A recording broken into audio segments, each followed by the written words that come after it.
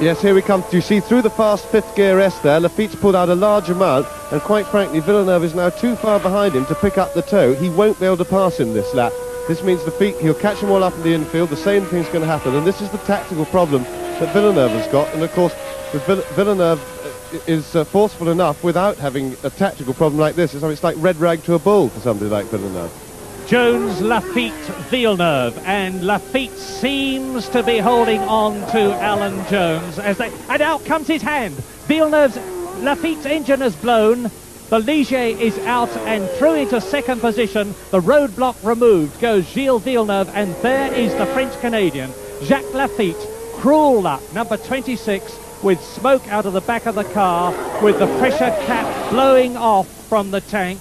Great plume of steam. Jacques Laffite, who did so well last year here and in Brazil, is out of the race. Jones leads, Villeneuve is in second place, and what a marvellous position for an interview, but I don't think they're going to get one.